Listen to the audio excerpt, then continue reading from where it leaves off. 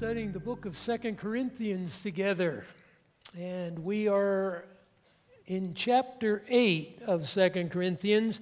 Chapters 8 and 9 of 2 Corinthians go together as Paul talks about a collection he is taking among Gentile churches to help meet the needs of Jewish believers in the church at Jerusalem. And it's an opportunity for the Gentiles to show their love and appreciation for the Jewish believers and the blessings that have come to them as Gentiles because of God's promises given to the Jews, the covenant made with Abraham that we Gentiles are privileged to benefit from, the blessings promised to all nations. The Jewish Messiah died not just for Jews, but for the sins of the world. So Paul sees this offering as very important and an opportunity for these Gentile Christians to show their love for their Jewish brethren. Church at Corinth is noted as a difficult church. In some ways, that's sad, because it's a church with overflowing grace at work in it. Paul testifies to that back in chapter 8 of 2 Corinthians. He said in verse 7, if you remember, just as you abound in everything. Then the end of verse 7, see that you abound in this grace work also. We're never done growing. The problem with the Corinthians, as God worked in His grace in their lives, there were many things that were tolerated or practiced there that shouldn't be. This made Paul's ministry with them more difficult. And much of his letters have to be taken up with explaining himself or defending himself. That's been true with 2 Corinthians. There was a challenge from within the church, and the problems for Paul come from within the church. He suffered because of persecution at the hands of unbelievers. But when dealing with the churches, the problems came when people were unsettled within the church. Paul didn't keep his travel schedule as he had told the Corinthians he would. And so we saw in the opening portion of this letter, there were questions about his integrity and could he be trusted since he didn't do what he said in that area. Maybe that would raise questions in other areas. He talked about the ministry God had given him as an apostle, a minister of the new covenant. But that puts him in conflict with some of the teaching that had infiltrated among the church at Corinth. And after we leave chapter 9, we'll move into the closing chapters of the book that focus on Paul having to explain and defend his apostleship. And he said the real problem is unbelievers have infiltrated among the church and raised questions. We're talking about money. This is another opportunity for questions to be raised about Paul. He's going to take a collection back to Jerusalem. The Corinthians are going to contribute to that collection. There's already questions about Paul and money. Now, the questions in the letters to the Corinthians and the challenges vary, but one thing all the people have in common that are challenging Paul is they have problems with Paul. Whether it's about his integrity, his travel plans, his doctrine, and he's not unaware that some question him about money. They already have. It was in his first letter. This becomes foundational for understanding the section we're moving into in chapter 8 and into chapter 9. The extra measures he has to take to try to deflect the criticisms that are coming. Come back to 1 Corinthians chapter 9. 1 Corinthians chapter 9.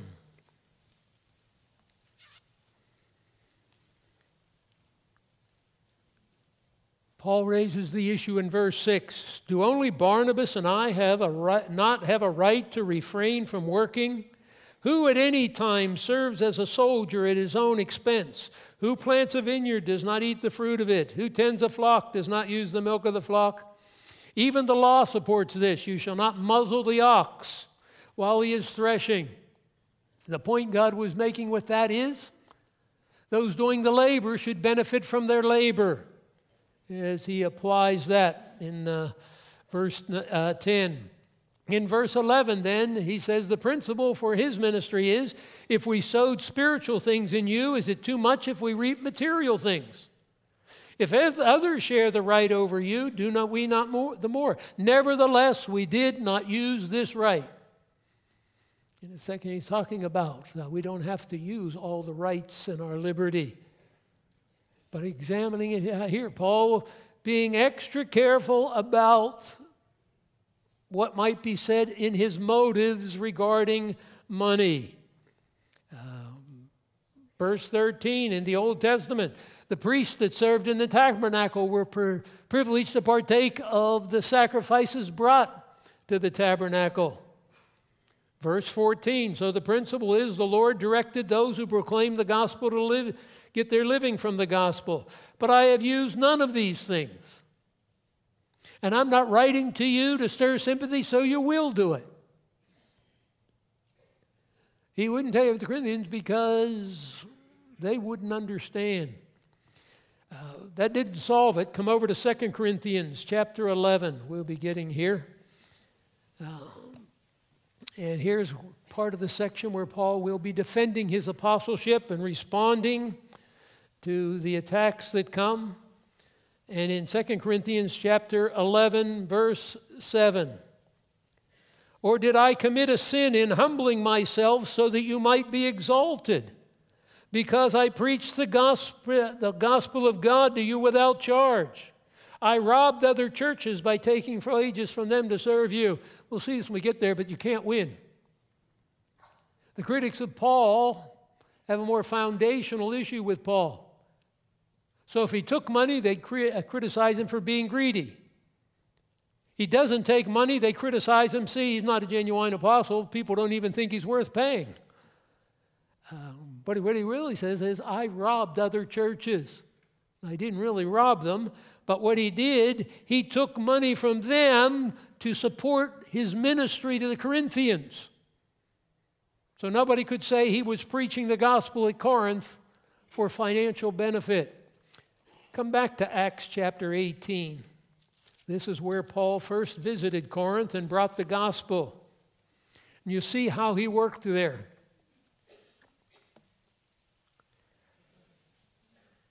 He leaves, chapter 18 of Acts opens. Paul left Athens and went to Corinth. He had been in Macedonia, the churches in Macedonia that we've talked about, Philippi, Thessalonica, Berea, establishing those, preaching the gospel in that area. Comes down, preaches the gospel at Mars Hill in Athens, a very well-known setting. Now he's coming to Corinth. When he comes to Corinth, Acts 18:2, he found a Jew named Aquila, a native of Pontus, having recently come from Italy with his wife Priscilla, because Claudius had commanded all the Jews to leave Rome. We have historical records for that. So Paul came to them, their fellow believers, and they are of the same trade in verse 3. Because he was of the same trade, he stayed with them. They were working by trade. They were tent makers or leather workers. But often the leather worker was another name for tent makers, but they could be broader than just tents. But that's what Paul did. He worked with his hands to sell things so he could support himself, pay his bills. And he was reasoning, verse 4, in the synagogue every Sabbath, trying to persuade Jews and Greeks. But when Silas and Timothy came down from Macedonia, where Paul had preached the gospel and seen people converted and so on, Philippi, Thessalonica, Berea, Paul began devoting himself completely to the Word, solemnly testifying to the Jews that Jesus was the Christ.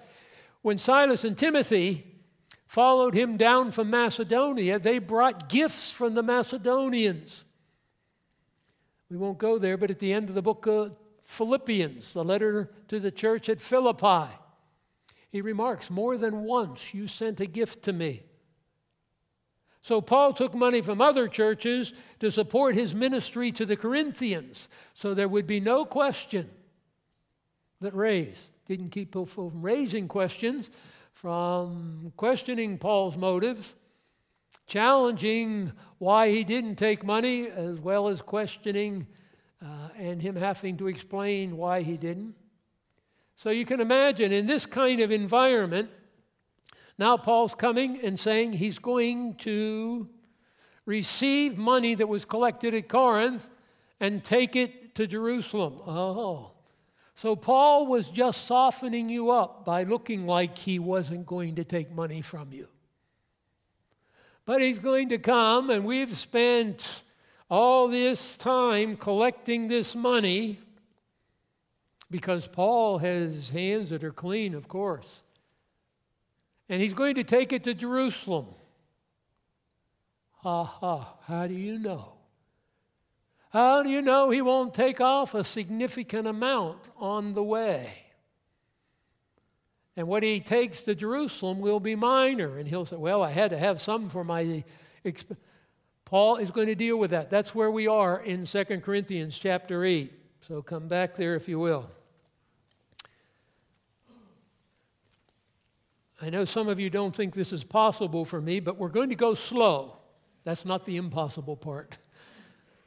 Then we're going to go fast. It's a miracle. Wait and see. So we'll spend more time on the first part of the section. Then we'll be able to overview the last part. What Paul is explaining in verse 16 of chapter 8, all the way down through chapter 9, verse 5. Is what he is doing and why he is doing it that will help secure the integrity of this offering. He's going to, first of all, send 3 men to Corinth.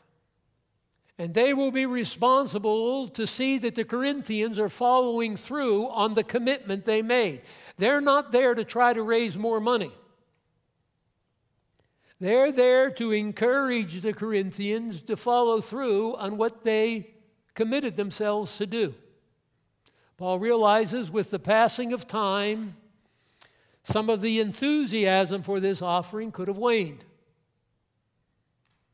And it will be to their benefit. Paul is committed. When he comes, he's not going to be taking an offering. He'll receive what has already been collected. So these 3 men, he'll vouch for their integrity, will help keep things above board.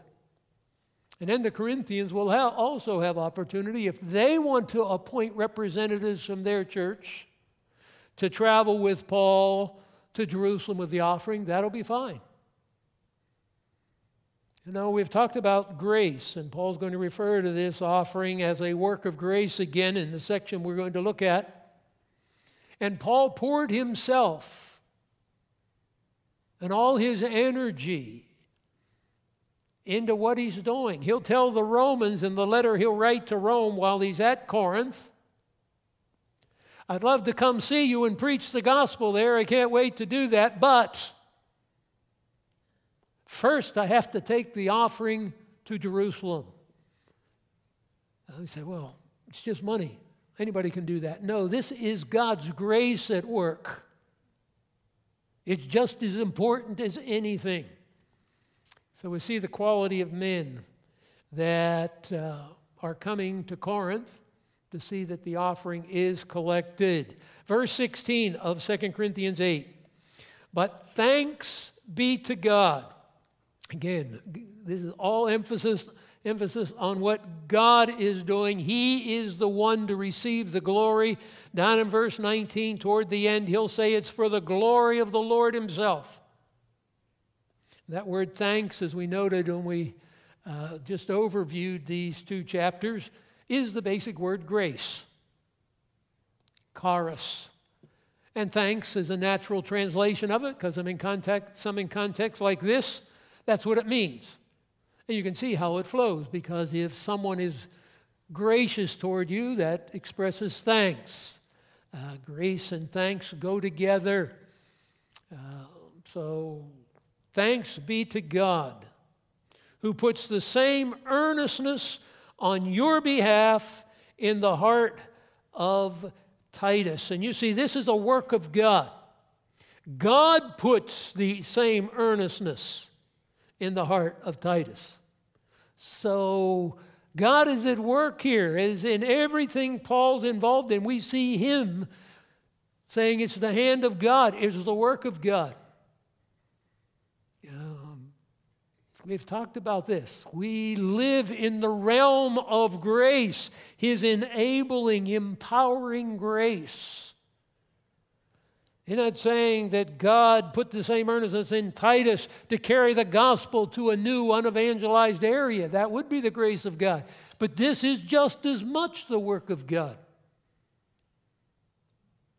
In the life of Paul and Titus and the other two men that will be mentioned, he puts the same earnestness, zeal, passion, enthusiasm on your behalf in the heart of Titus. I don't think you could survive in ministry with Paul if you weren't passionate about it.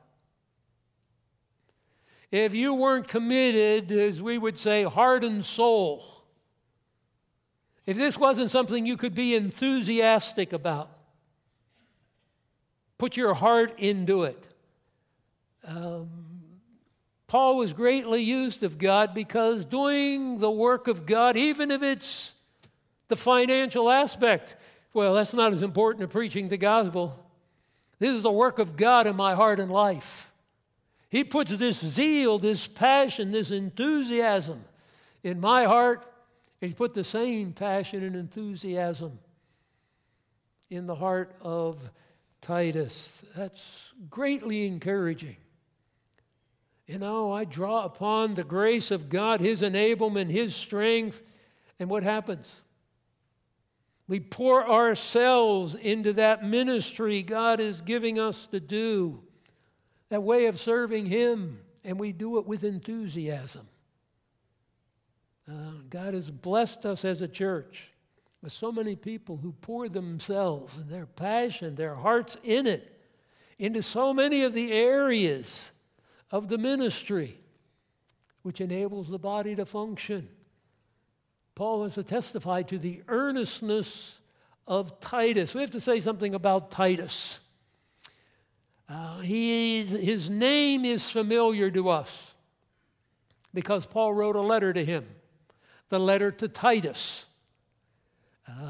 So name-wise, he's familiar, but you know, he's not mentioned very much in Scripture. Several times in the letters of the Corinthians. But outside of that, just a few references. Evidently saved under Paul's ministry, but we don't have any details on it. He's not mentioned by name in the book of Acts. Yet he's a man who traveled with Paul, was with Paul on key occasions. Come back to Acts 15. I want to look at you a few things about Titus. Appreciate the quality of men that Paul sees to be involved in this ministry of fundraising for Jerusalem. Acts chapter 15 is what is called the Jerusalem Council, because there is a meeting with the apostles and elders in the city of Jerusalem to resolve a key, crucial theological issue on what is the content of the gospel. What must you believe to be saved? So the chapter opens up. Some men came down from Judea. And you're aware, in the Bible, no matter where you are or where you're going, you come down from Jerusalem. You can be going to the far north. You come down from Jerusalem. You don't want to get confused the way we would talk about direction. No matter what direction you go, you're going down from Jerusalem. So they came down from Jerusalem, and on this occasion, they're going north. They began teaching the brethren, unless you are circumcised according to the custom of Moses, you cannot be saved. The confusion comes here because these are people who profess to believe in Jesus. They're Jews.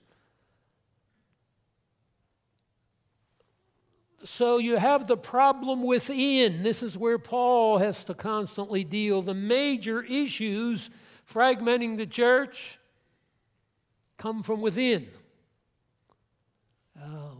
There's outside persecution, but that usually doesn't divide the church. What divides the church is what is taking place within. Here, they're saying you must be circumcised to be saved. Paul and Barnabas have great dissension with them. They debate with them. Finally, they say this has to be resolved. Well, remember, the apostles have remained located and centered in Jerusalem. Even the persecution after Stephen, under Paul's leadership, before his conversion in chapter 9, scattered everybody but not the apostles. So that sort of becomes a theological center. So they're all going to go to Jerusalem before the apostles and elders. The end of verse 2. They go to Jerusalem to the apostles and elders concerning this issue. So they travel to Jerusalem. They're received, verse 4, by the church, the apostles and the elders. They give testimonies. Verse 5, but some of the sect of the Pharisees who had believed. Now we've got confusion. They profess to believe in Jesus as the Messiah of Israel. They profess to believe that he died on the cross and was raised from the dead as the penalty for sin. They're believers. But they stood up saying, verse 5, it's necessary to circumcise them, direct them to observe the law of Moses. So they're not denying what we would call the gospel of Christ. They're just saying that's not enough. There's a certain logic that they could claim because, as we've talked about before, God gave the law to Moses. Why would he now say it's not necessary? He's just shown that his Son will come and provide salvation, so now our keeping of the law can be complete because of his finished work, something like that. So you have the debate go on.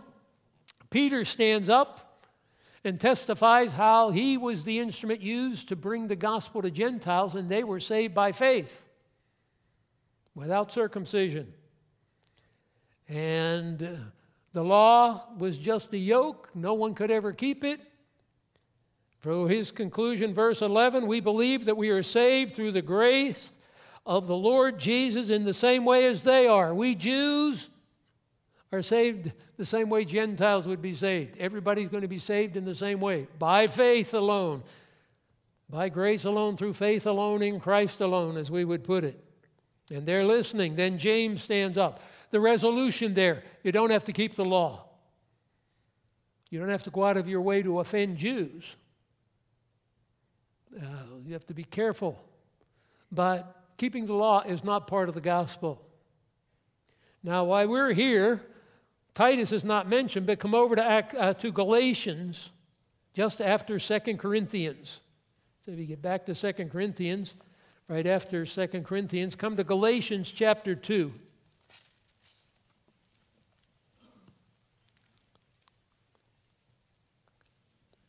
He says, as he opens the chapter, after an interval of 14 years, I went up again to Jerusalem with Barnabas, taking Titus along also. That's significant because as the chapter goes on, we're talking about the conference at Jerusalem in Acts 15. It says in verse 3, not even Titus, who was with me, though he was a Greek, was compelled to be circumcised. Paul went up to the conference at Jerusalem ready to do battle. And he took with him a fellow worker who is an uncircumcised Gentile. He had Timothy circumcised because Timothy comes in a mixed line.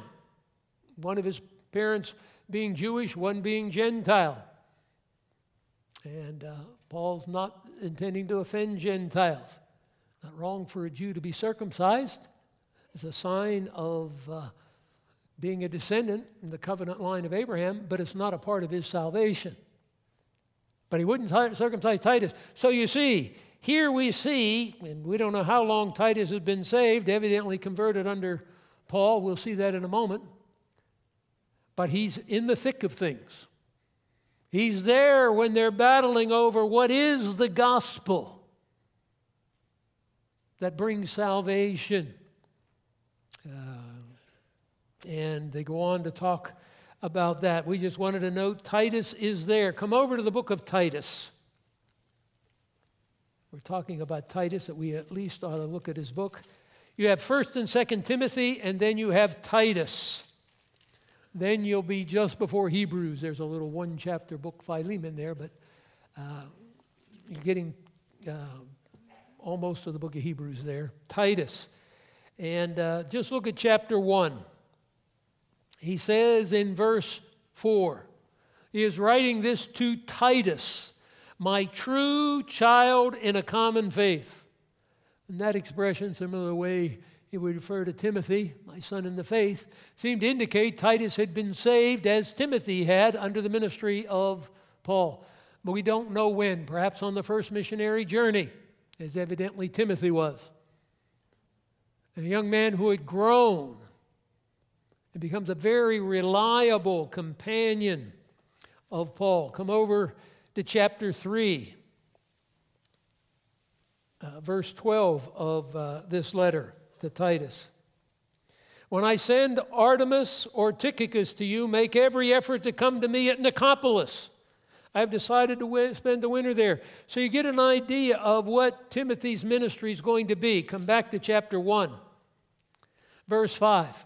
He travels with Paul, and he goes to places representing Paul, where Paul needs a reliable person who won't be shaken.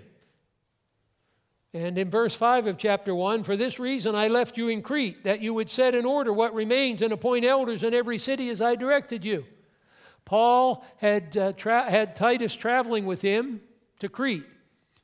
Paul had to move on from Crete, but things had to be put together on a more solid basis in the churches at Crete. So he leaves Titus to do it. He has to appoint elders. Be sure these men meet the qualifications. Why is this necessary? Verse 10. There are many rebellious men, empty talkers, deceivers, especially those of the circumcision. They must be silenced. They're upsetting whole families, teaching things they should not teach for sordid gain.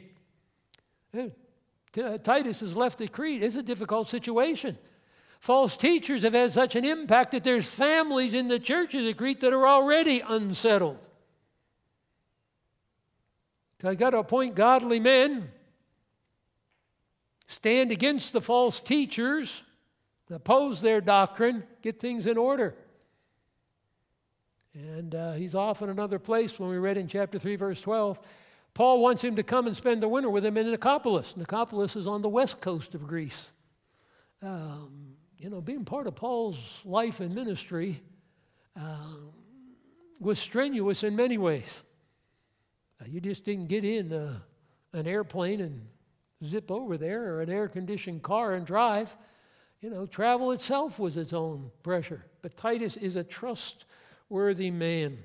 At the end of Paul's life, you're in Titus, just in the last chapter of 2 Timothy, so it may be on the same pages in your Bible or a page back. 2 Timothy is just before Titus, and we want the last chapter of 2 Timothy. And look at verse 10.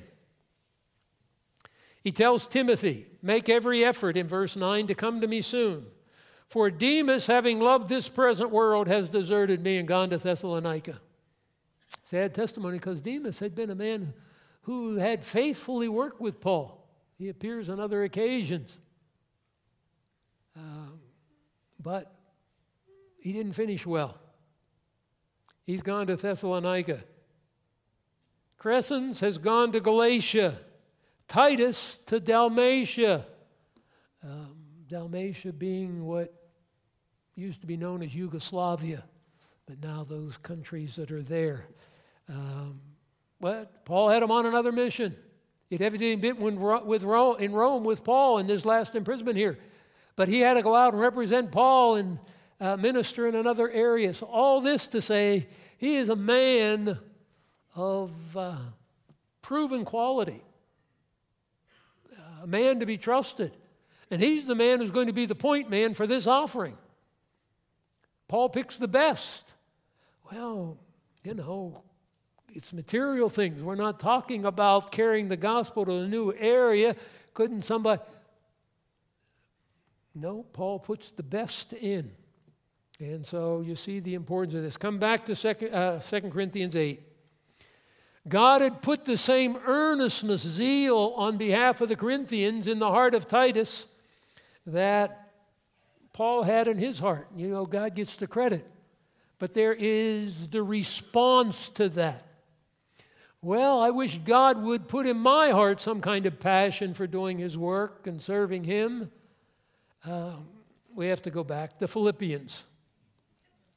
I told you we'd go slow the first part. Philippians chapter 2, verse 12.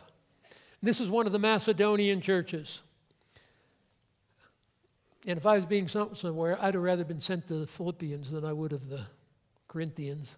They don't seem to have near as many problems. But verse 12.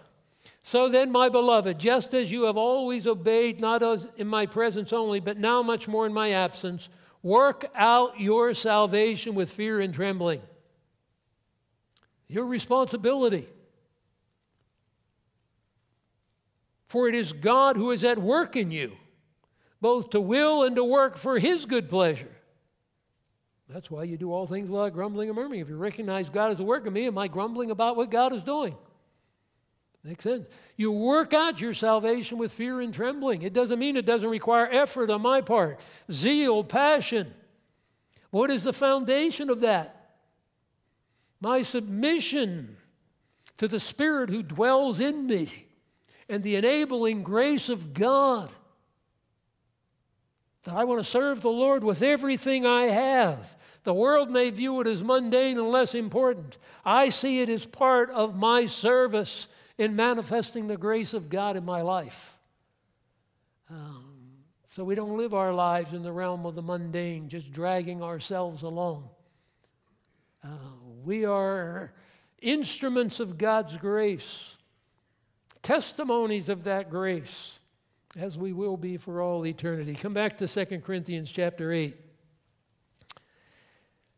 Titus, he not only accepted our appeal, verse 17, but being himself very earnest. You see, he puts it as earnest. He wants these Corinthians to know Titus is not coming reluctantly to minister among you and to help encourage this collection.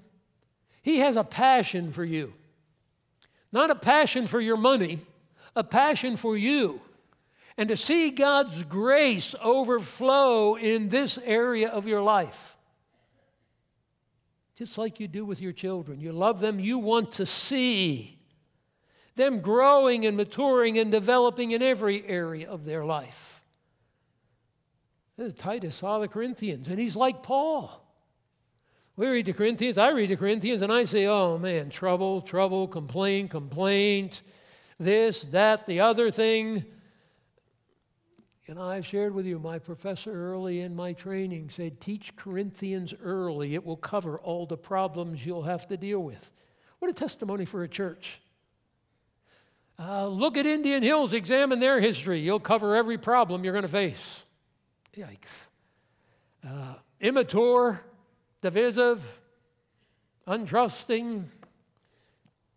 Well, Paul says, I see you overflowing in grace. Titus is enthusiastic about you. These are not basket cases. These are the children of God, the work of His grace. And Titus is himself very earnest, the same earnestness as Paul. He's gone to you of his own accord. He responded to my appeal, but he didn't come because of my appeal. That's the point. He not only accepted our appeal, but he had the same passion for you that I have. So he came of his own accord. When Paul talked to Titus about how beneficial it would be if he would go to Corinth, Titus was already ahead of him. I'd love to go to Corinth. That's been the desire of my heart, to go and see this through and see them grow in grace in this area. Not like I joked, oh, I have to go to Corinth, you know, what they're like, Paul. They're going to be complaining about you. They're going to be complaining about this. They're going to find fault with that. You know, there's teachers there that shouldn't be teaching. We know that because Paul's going to cover that in chapters 10 and following. We know his apostleship is still under attack at Corinth. And yet, Titus has a zeal for them. We want to appreciate that and trust that'll be characteristic of a passion to be used of God in other people's lives, even here in helping them with their finances and handling it in a way that manifests grace.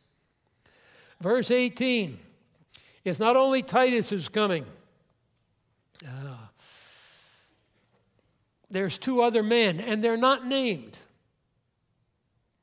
Maybe they are not known in the church at Corinth, and Titus will introduce them. But they'll know something about them when they come.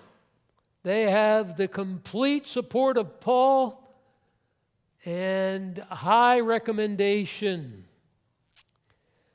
We have sent along with him the brother whose fame in the gospel has spread to all the churches. Here's a man whose ministry in the gospel has become well known in a variety of churches. We sometimes think of that word fame as somewhat shallow, flimsy. But the word means praise. He has a reputation that is to be respected. He's well known. He's been greatly used in the ministry of the gospel. And many of the churches are aware of this. An established record. Again, Paul having men of highest quality. Well, he has fame in the gospel. I'm not going to pull him out to do an offering, carry an offering. Anybody can do that. No, anybody can. And besides, this is all part of the ministry of God's grace, remember. When we lose sight of this, we can become careless, lackadaisical, and not have that zeal and passion about what we're doing. We say, well, anybody can do this. But God has put me here to do this.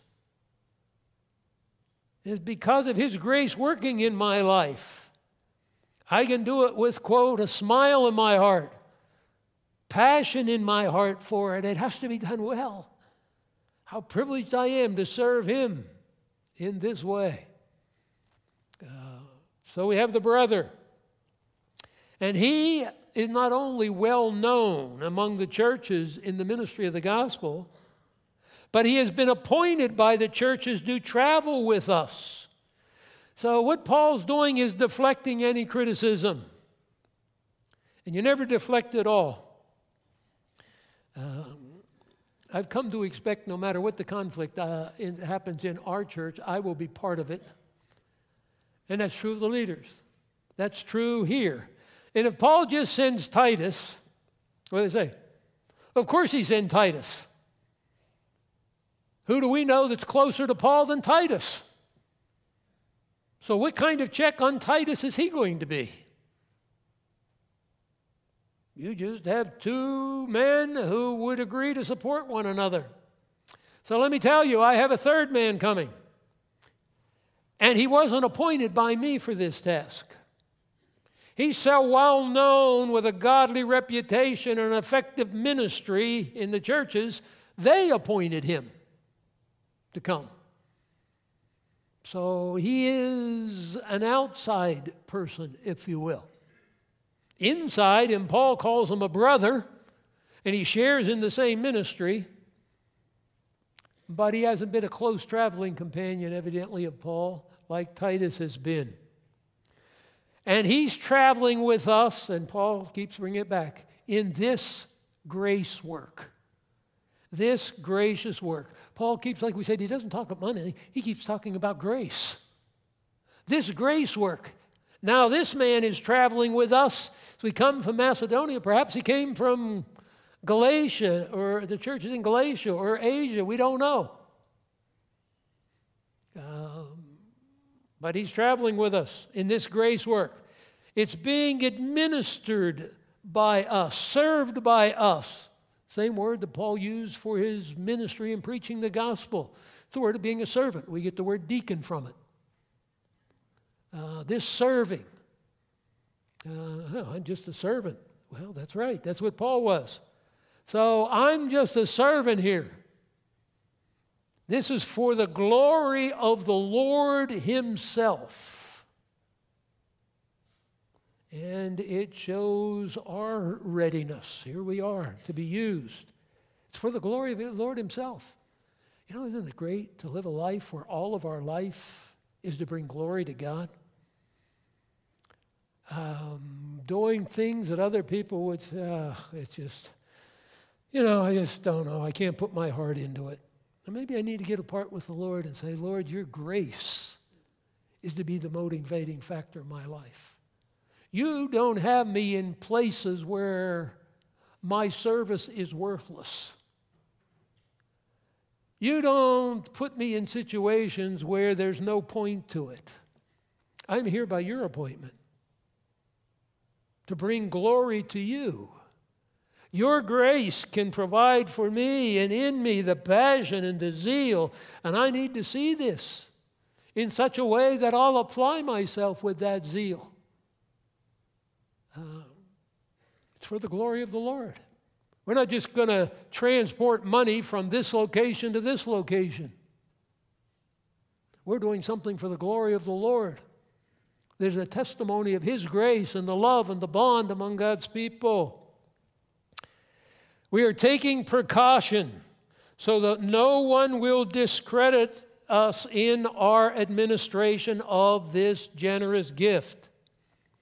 Why do I have Titus? Why do I have this well-known man of fame in the ministry who has been appointed by the churches?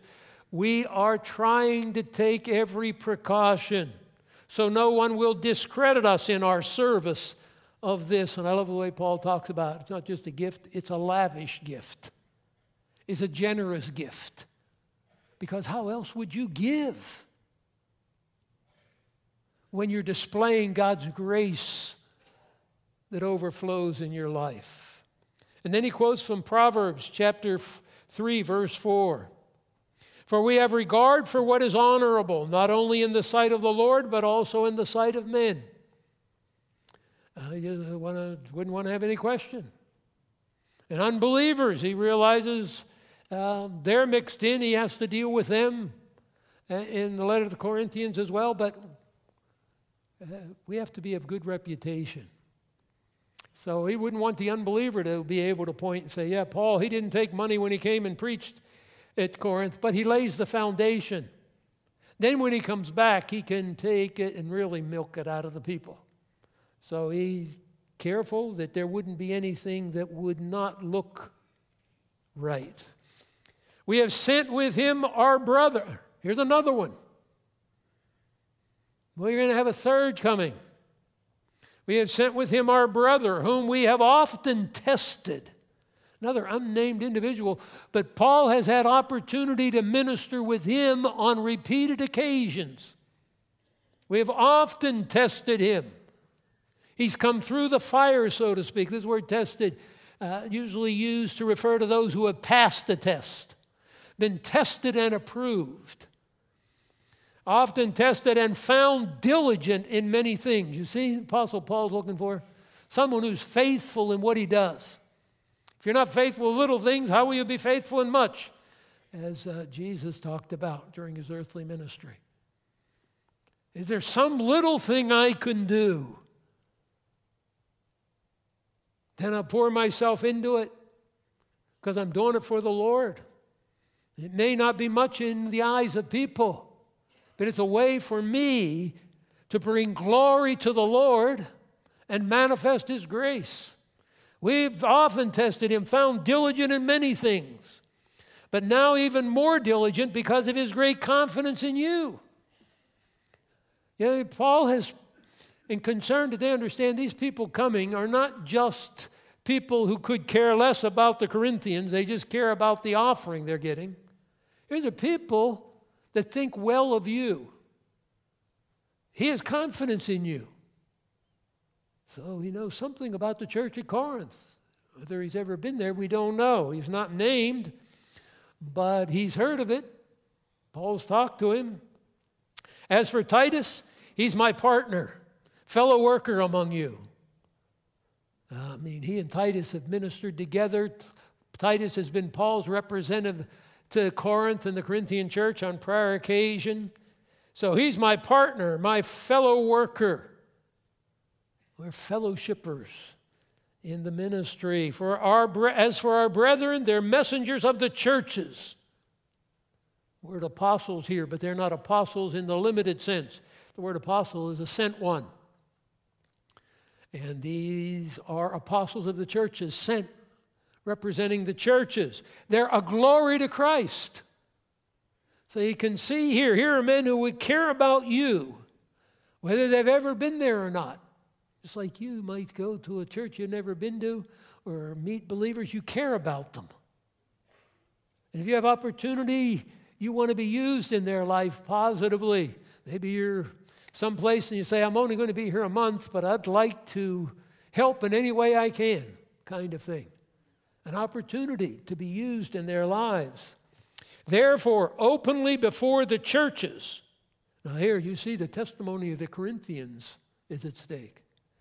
Openly before the churches, show them the proof of your love.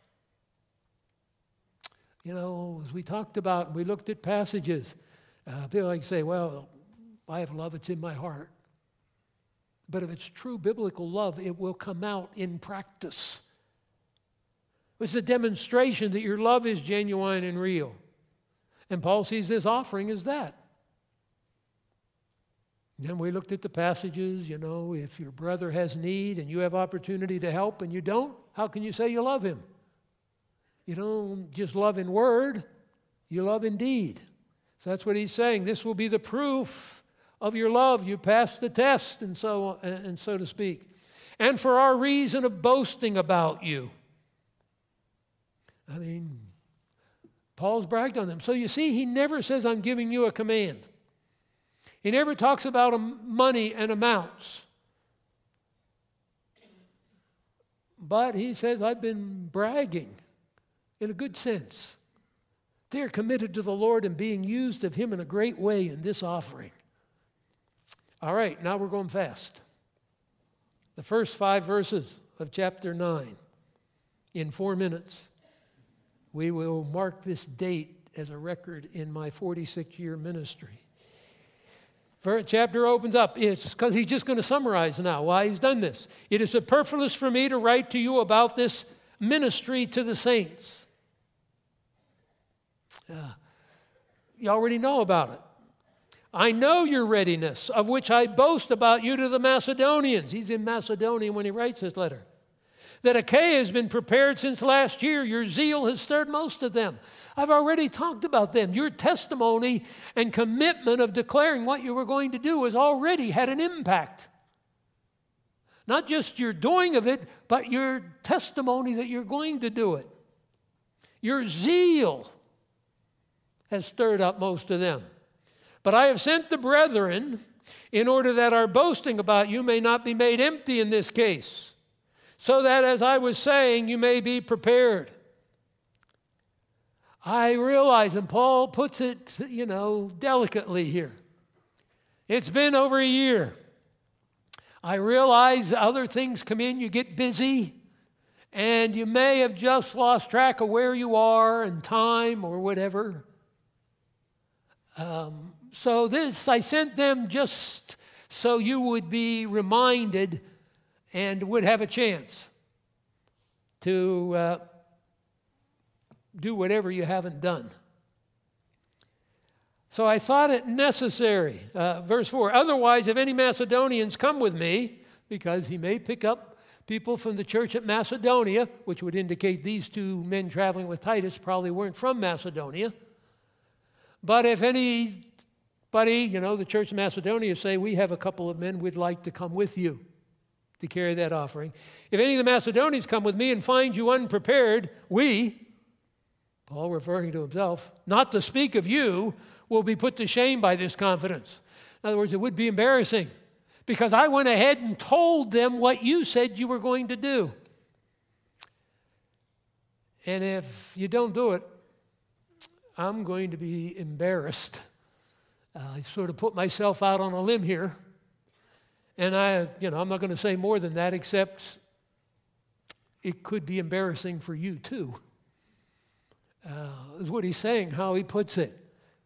So you don't see these three men coming in and we're here acting on Paul's benefit. Get the money out.